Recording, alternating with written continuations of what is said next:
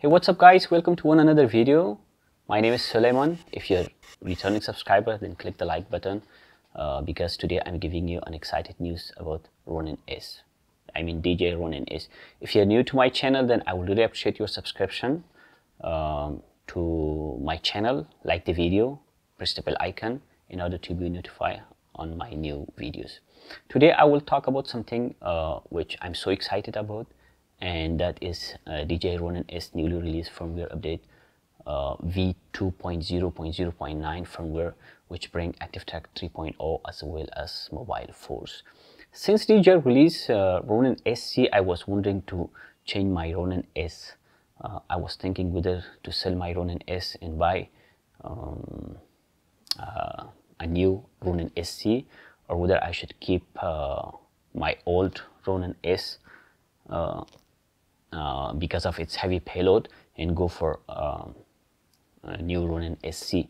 I was just this close to buy Ronin-sc, but thanks to DJI for their newly released update for Ronin-S, which include both ActiveTrack 3.0 as well as mobile force, and that's so excited.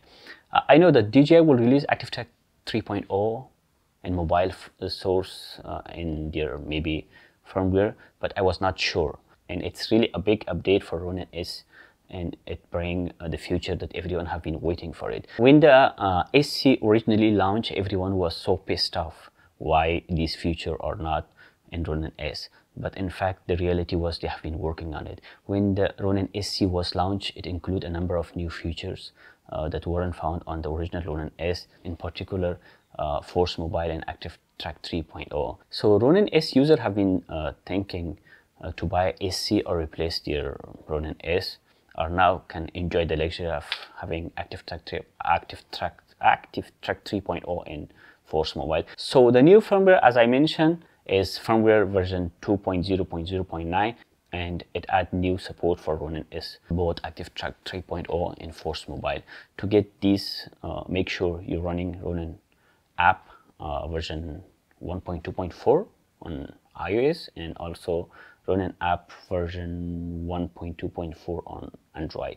To update your Ronin firmware, you need to download DJI Pro Assistant for Ronin, V2.0.2 for PC. If you're a Mac user, download DJI Pro Assistant for Ronin version 2.0.2. Once you have updated your firmware, you will have both ActiveTrack 3.0 and mobile force. Sorry. They also added 3D roll by tapping M button on your gimbal. This M button, so it put the gimbal straight to 3D roll.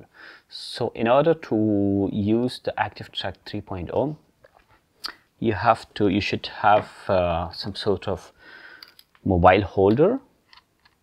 So some sort of mobile holder. This is, I take it out from my Osmo Pocket. It's actually mobile holder for Osmo Pocket. So you need this in order to put your smartphone, and then you have to balance it. Believe me, ActiveTrack 3.0, it opened lots of possibilities, and it now everyone can take some extreme difficult shot which was not easy before. Now everyone can make those kind of shots.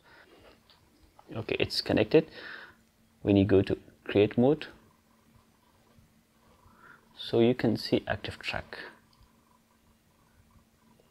Okay, the ActiveTrack is the same way it's working. Like if you guys have Osmo Pocket, just lock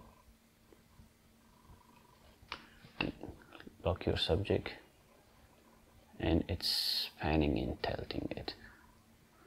So when you click the M button, it's putting your camera on 3D roll, and tapping 2 times, it will continuously rotate the your gimbal, and pressing it once again, it will reset.